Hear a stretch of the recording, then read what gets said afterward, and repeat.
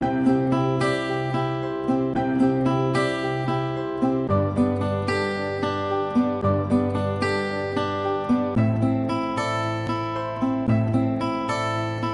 nephew, I was at council because I lost my wife, to get a stone for her, you know, for the cemetery. And he said to me, the riots have been down Tottenham. He says, you'd have to go down there. I said, they won't touch my shop. You should have seen it. You should have seen it. They smashed the whole place up in here.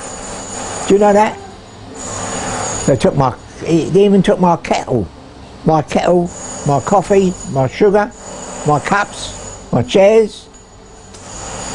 I had a bottle of spirit here, I've had it since 1940, special spirit, what clears up acne and psoriasis,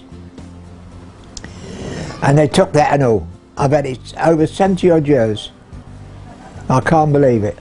What I would say about Aaron is he has got the best stories. Nicest place to come and sit and have a little drop of whiskey and have a chat. He has cut the most amazing people's hair. He was a court barber. He was going to be on the Queen Mary. He's cut Boris's hair. He's the biggest Spurs supporter I've ever met. Chief Constable. Yeah, Chief Constable. You name it. He's been there, done it. But it has been hard, hasn't it?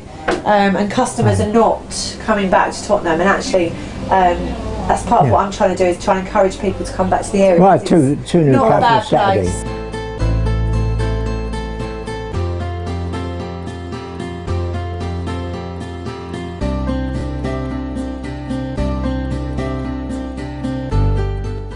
It's finished round here. And this Colin nigger, he said to me, it'll pick up. I said, it won't pick up. It'll never pick up. People, I only get these irregular old customers who come in here to me, and that's it.